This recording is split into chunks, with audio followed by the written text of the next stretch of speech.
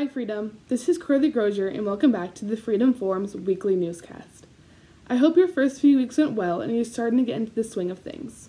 Now, let's head into some announcements. Always remember to follow the new guidelines put in place at school, especially wear your mask and keep your distance.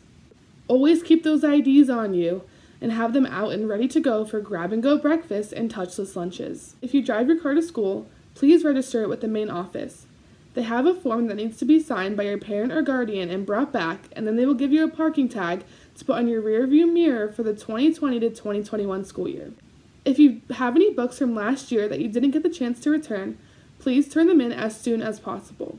Book pickup for e-learners ends today, Tuesday, September 15th, and goes from 7:30 a.m. to 3 o'clock p.m. Also, good luck to all the fall sports as they slowly start practicing. Well, that's all I have for you today, as there is not that many announcements this week. Have a great rest of your week and tune in next week for some more PAIDS updates.